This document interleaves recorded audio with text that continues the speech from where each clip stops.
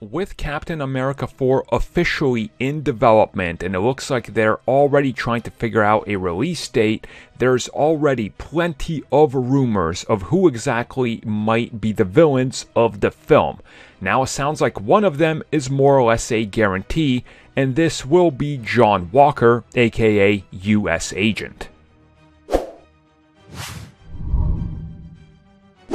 I really do suppose that as far as insiders and scoops go, this has got to be the most predictable, yeah, obviously no-brainer type of scoop or piece of news or anything you could ever drop after what we just saw with the Falcon and the Winter Soldier. Captain America 4 is happening. John Walker is out there.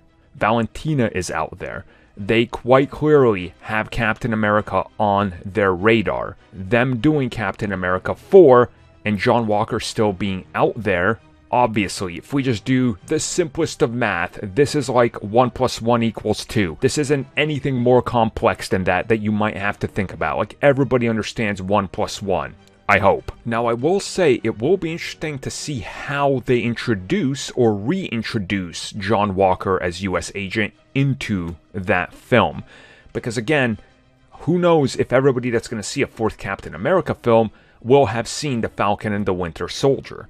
And largely, if you just watch Endgame and you go into Captain America 4, you don't necessarily need to watch the Falcon and the Winter Soldier. At the end of Endgame, he gets a shield, he shows up in Captain America 4, you go, oh, okay, yeah, he's got the suit, he's Captain America now. Yeah, you're missing some character development, but again, what else are you going to be missing?